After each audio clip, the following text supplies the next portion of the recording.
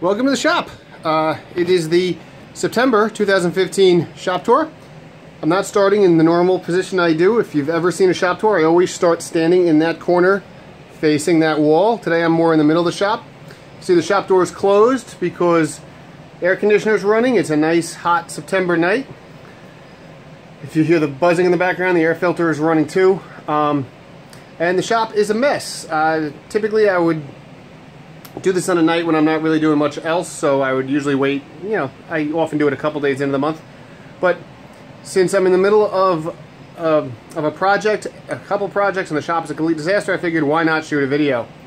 So over here you'll see the bandsaw has been rotated. That wheel basically hasn't moved, and I've taken it and spun it out because I'm doing some resawing. See how close the blade is. I did some practice pieces before. Couple little 1/8" slots there, that's just pine, and here is an 1/8" piece of walnut. So it's working very well, and that's with really no setup. It has the wood slicer Highland Woodworking blade on it. Seems to do a very nice job, and the saw just tracks beautifully. So it's a Laguna 16 LT16, or the 16-inch 3000 series model. They don't actually make this saw anymore, but I love it. It's fantastic. I would recommend the Laguna bandsaw. My selection of stickers has grown a little bit, so I will be returning stickers to everybody ultimately when I get around to it. We finally have our stickers. But as I come around, you'll see here on the bench is some walnut that I was planning on using. Well, no, here's the deal.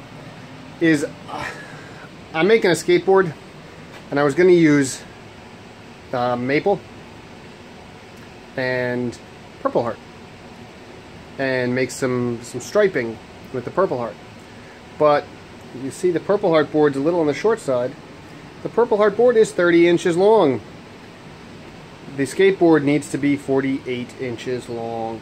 So I can't use the Purple Heart.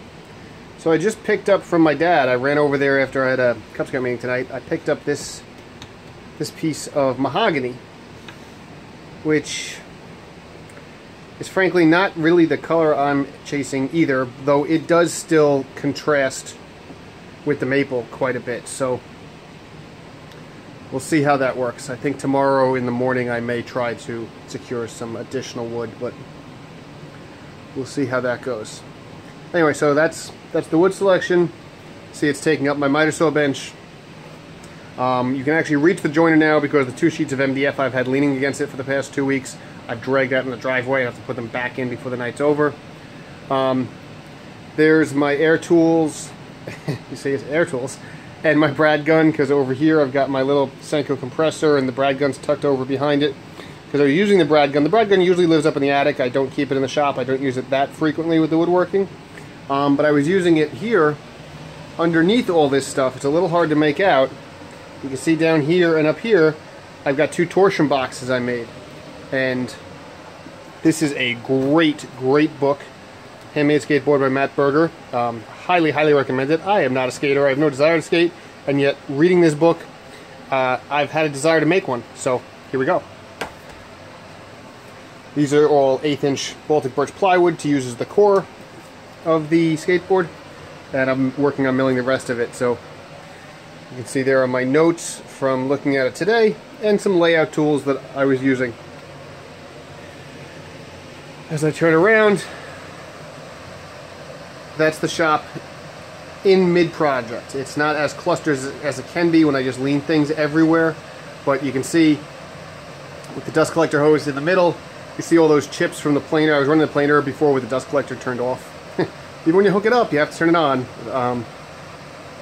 So, this is the shop in September 1st, 2015.